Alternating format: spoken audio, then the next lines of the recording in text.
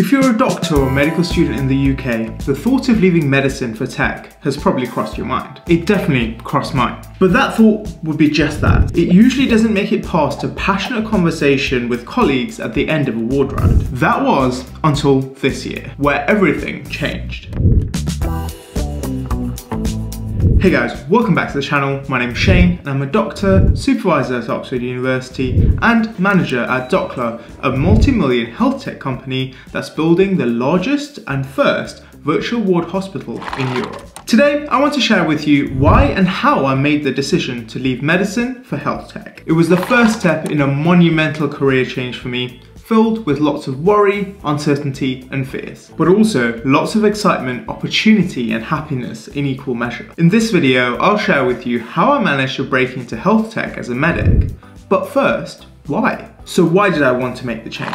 Over time, my experiences such as starting and scaling the business Dr. Shane, as well as my network of friends, which includes lawyers, management consultants and tech company founders, all pushed me to develop knowledge, skills and interests in tech, business development and commercial law. In truth, the decision stemmed from a feeling of dissatisfaction and a want for more out of life.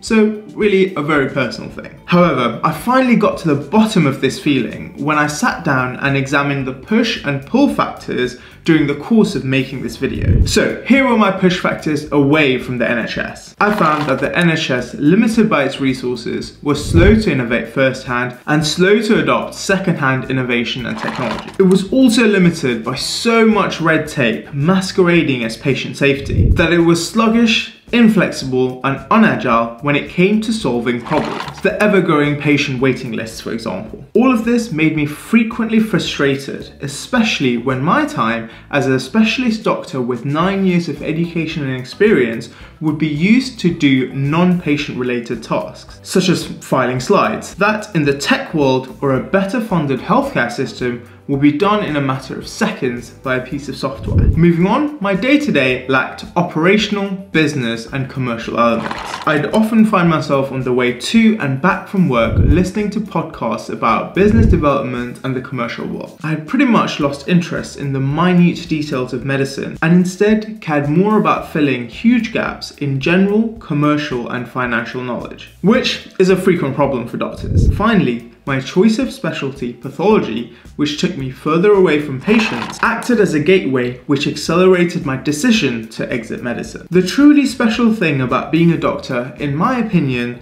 is the fact that I get to spend most of my day working as a team, talking to sick people, treating them, seeing the results and getting a few thank yous. Once this was largely taken away from me, the idea of leaving medicine was allowed to blossom, which brings me to the pull factors towards health tech. Health tech is built on constant innovation, well, through tech. It's flexible on a personal level, think hybrid working, and on an industry level, meaning that companies within the industry are hyper agile and promote trying new things safely without waiting years for approval from dozens of middle management layers.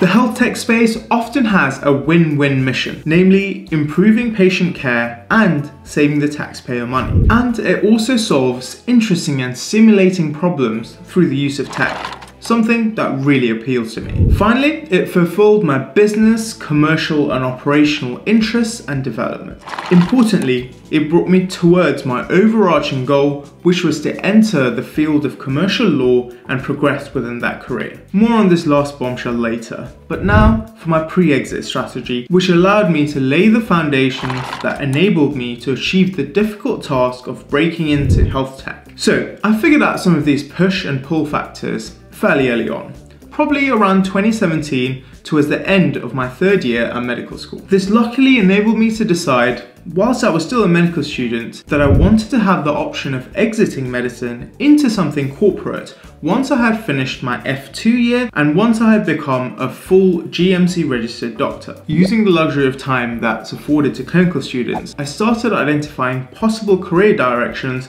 for ex-doctors. One way I did this was to find ex-doctors who had successfully left for the corporate world in order to help me identify the spectrum of exit opportunities. After all, before I could start tailoring myself towards an exit, I had to figure out what it is that I wanted to exit to. Now, this process of identifying ex-doctors in the corporate world wasn't as easy as it is now. LinkedIn back then was only just starting to become big, and podcasts weren't as prolific as they are now. So if I was doing this from scratch in 2024, then I would go straight to LinkedIn and podcasts such as Scrubbed In, which are a treasure trove for identifying successful ex-doctors. I'll link these resources as well as some cool ex-doctors that inspired me below. Anyway, during this fairly laborious search process, I identified that management consulting and health tech had the highest footfall, followed by investment banking, private equity, and commercial law. There were and are of course many other exits, but these are the ones that interested me and played to my skills and strengths. After I had identified the possibilities, I then went on to research the individuals within these sectors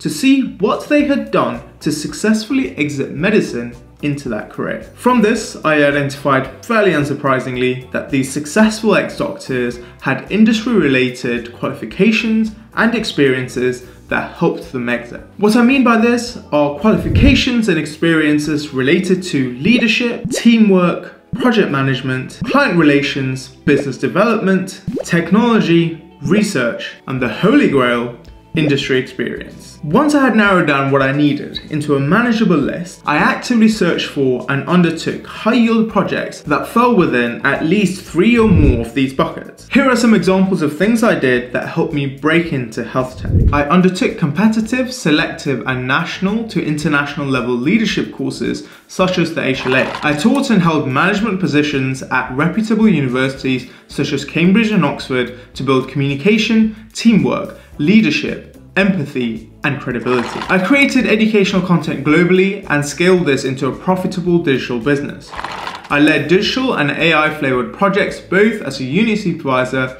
and as a pathology doctor in a digital pathology center, making sure that the project would result in growing either my experience or result in a qualification such as a presentation, poster, and/or prize. These projects also help me interface collaboratively with industry partners such as Page.ai and Philips. Other things I had on my radar that I would have done had I not already exited were the Fellowship in Clinical Artificial Intelligence and the Byte Labs Health Tech and Innovation Fellowship. Once I had laid the groundwork, I focused my attention towards identifying specific exits and started crafting my CV and cover letter towards the specific opportunities I wanted. This next part I call my Peri-exit strategy. At the beginning of the video, I alluded to my overarching goal, which was to exit to commercial law. Having this overall goal in mind allowed me to take a strategic approach in the search for and identification of my specific exit as part of my Peri-exit strategy. This is how my thinking went. I identified that I had the necessary uni and grades to make me a competitive applicant for a training contract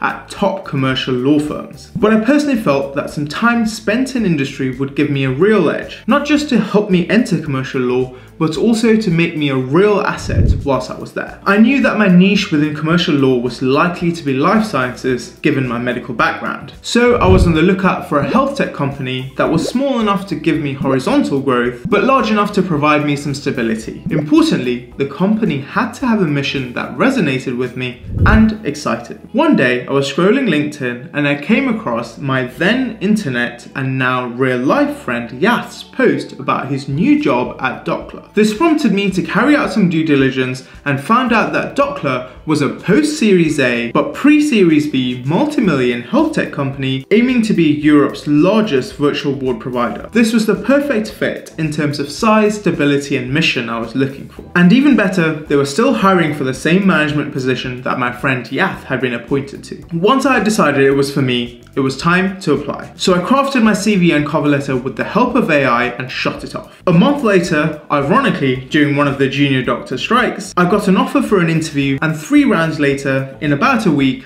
I was hired. Now, I'll explain exactly how I crafted my CV, cover letter, and how I prepared for my interview in videos to come. I'll also explain how I managed to keep my training number as a doctor and leave for health tech, in effect, having my cake and eating it. Finally, as I get further along my journey in health tech, I'll share some real-life pros and cons of staying in medicine versus leaving for health tech. For example, rewards, perks, and career progression. If by the time you're watching this, these videos are out, then you can click up here. Or if you don't want to miss them, click on the bell icon and you'll be notified when they're out. But that's it from me for today. Thanks so much for watching, and I'll see you again next time.